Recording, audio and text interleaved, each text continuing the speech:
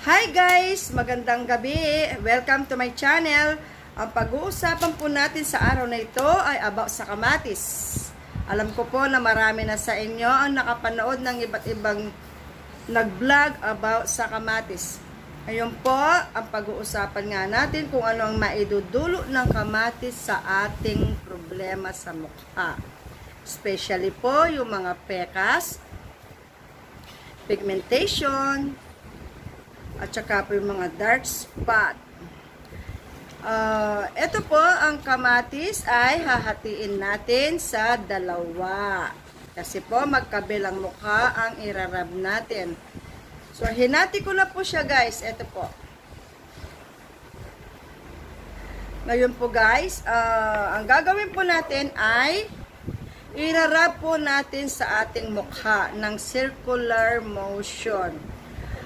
Ang kamatis po ay gagamitin natin, pwede natin i-stay ang kamatis 10 to 15 minutes. Pero pwede rin po pwede po ninyong dagdagan kung gusto po ninyo ng dagdagan ng another 5 minutes para mag 20 minutes. Ngayon po, ganito po guys ang pag-rub ng kamatis sa ating mukha. Ganito po guys.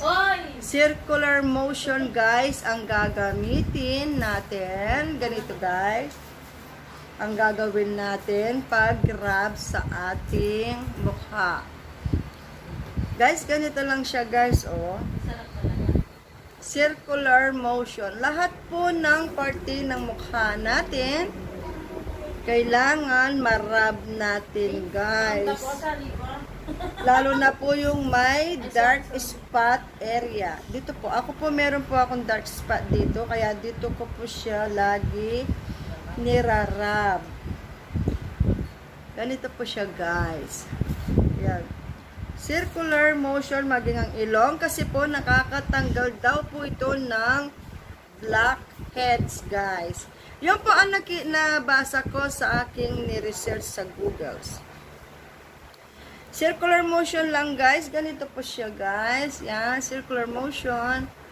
Basta, i-ano po natin lahat sa ating mukha guys. Joy, pasuyo mo kung tissue ketan. Kwarto. Thank you. Guys, ganito lang siya oh. Yan, circular motion guys. Tapos kapag wala na siyang juice na ilalabas, pwede po natin siyang ibuka para po marab nating mabuti sa ating face. Thank you. Ganyan lang guys. So, tapos po, ganyan. Circular motion. Circular motion. Yan po guys. Yan. Yan po guys. Titingnan po, 10 minutes or 15 minutes guys, ang gagawin natin ngayon, ang gagawin ko po, hintayin natin yung, join ng oras, yung time. Oras? 6:29. 6:29, so 6:39 po, 10 minutes lang natin gagawin guys. Ngayon habang hinihintay natin yung time ko, para mahugasan ng face, gusto ko pong ibahagi sa inyo, guys, ang aking nalaman about sa kamatis. Ang kamatis daw po, guys, ay mataas na level ng lycopene at antioxidant na maganda para sa ating balat. At mayroon itong vitamin C at vitamin A, guys. At meron din itong estrogen properly para mapaputi ang ating balat. So, guys, maganda pala ito sa mga gustong magpaputi, hindi lang para maalis yung mga dark spot, melasma, or pekas. Meron din po skin lightening thanks to large amount of antioxidant and vitamin C. One can use tomato for face whitening as they act as a natural bleaching agent. Applying tomato on face makes skin brighter and radiant while reducing pigmentation, dullness, and dark spot. So if you want to add a glow to your face, you must consider tomato for skin whitening. Yun guys, Maganda pala talaga sa skin ang kamatis. Kaya guys, sinishare ko sa inyo ito kasi alam ko marami sa ating mga kababaihan ang nagkakaroon na ng dark spot dahil sa nagkakaedad, kagaya ko guys, more than 50. So nagkakaroon na ako ng mga dark spots. So gusto kong maalis yun guys. Kaya nagre-remedyo ako ng DIY para sa aking skin. So natuklasan ko guys, ang kamatis ay maganda pala kasi mataas ang level ng lycopene at yung ano niya guys, yung pampaputi, tapos yung dark spot, nalalighter niya guys. Yun ang naidudulot dahil din sa vitamin C at may vitamin A siya guys. Kaya sa ating mga kamami, mga kapatid, mga sister, yung may problema sa skin, kamatis lang po guys. Kamatis lang po.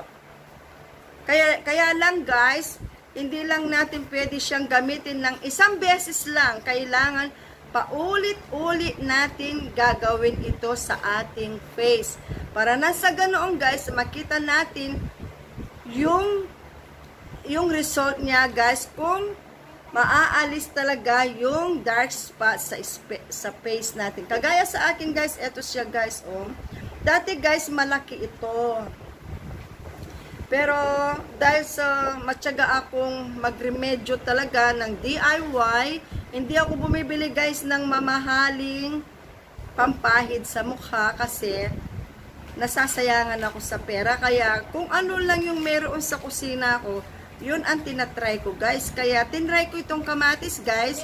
Marami na rin nagpatotoo na totoo ito. Tsaka nag-research ako kung anong pwedeng makuha natin na benefits. Kaya ko siya tinry guys. So as of now guys, titingnan natin, irarab natin, titingnan natin sa isang linggo kung anong magiging effect ng kamatis sa aking mukha. Sana guys, sa pag-vlog kong ito ay may natutunan kayo guys sa mga problema sa skin na walang pambili ng mamahalin para maalis ang gusto nilang maalis na dark spot sa skin. Ito guys, ang solusyon guys. Tiyagaan lang guys Walang isang pahid, bukas wala na. Kaya guys, kailangan tiyagaan talaga. Pagtiyagaan natin para gumanda, lalo tayo para kay mister. Diba guys? Kailan pahid-pahid guys, ganyan, pahid-pahid, ganyan. Tapos, after 10 minutes guys, babanlawan natin. Pero guys wag lang kayo mag-focus sa kamatis. Kasi kailangan din natin siyang, kung gagamit ka ng kamatis para pampaputi, maalis yung dark spot, gumamit din po tayo guys ng whitening soap.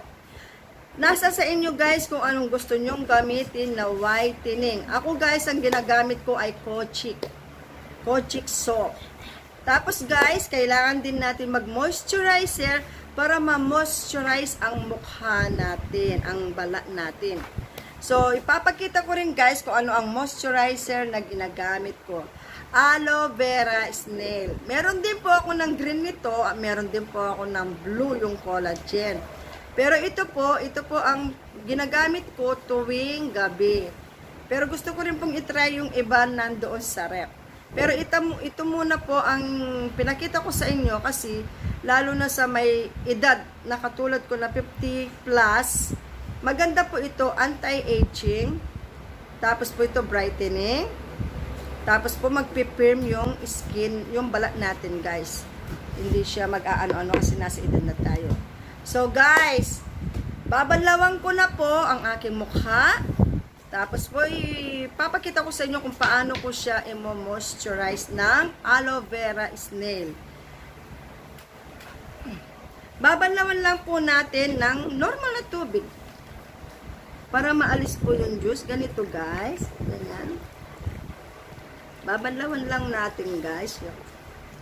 Tapos guys, pagkapag pinatuyo natin guys, ang gagawin natin, wag po natin pahiran na talagang pagkabongga-bonggang para mabala yung mukha natin guys. Hindi po maganda kasi magsasag yung face natin. Ganito lang guys, oh. I-dap-dap yung ganyan din. Para matuyo. Yan, ganyan lang guys, oh. Yan. Ganyan lang guys, oh. Ganito lang siya guys, oh. Ganyan. Tapos guys, tapos ulitin natin para mas matuyo siyang maigi. Tapos guys, lalagyan na natin siya ng moisturizer. Yung aloe vera snail. Mabibili ito guys sa Watson. Nakalimutan ko na kung magkano ko nabili ito guys. Pero meron itong nakasashi 105. Kung hindi ako nagkakamali sa Watson ko nabili yun. Ayun guys, ilalagyan na natin ng moisturizer ang mukha natin.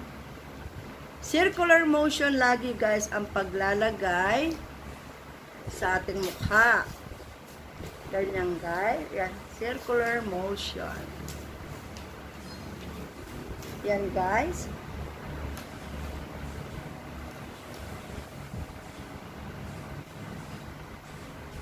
Yan guys, tapos hayaan na lang po natin sa ating mukha kasi matutulog naman po tayo. Hindi na natin kailangan banlawan. Hayaan natin mag-stay ng buong magdamag sa ating mukha. Pagkagising natin sa umaga bukas guys, pag naghilamos tayo, napaka-fresh ng mukha natin guys. Sana guys, may natutunan tayo sa vlog kong ito about sa kamatis, kung anong maidudulot sa atin, sa ating skin. Yung mga mami na walang pambili ng mamahaling product, ito lang po ang gamitin nyo. Pero, sabayan po ninyo ng paggamit ng whitening soap. Meron naman pong nabibiling murang mga scrap na kojic na pampaputi. Kung wala po tayong pambili ng medyo mahal na whitening soap. Tapos po, sabayan din po natin ng sunblock. May nabibili pong murang sunblock. Kasi po kung nagpapaputi tayo, hindi po tayo kailangan ma-expose sa araw. Kailangan po, paglalabas tayo sa araw, may payong tayo at may sunblock. Yun lamang po mga guys. See you sa next vlog po natin. Please like and subscribe. Bye! God bless po!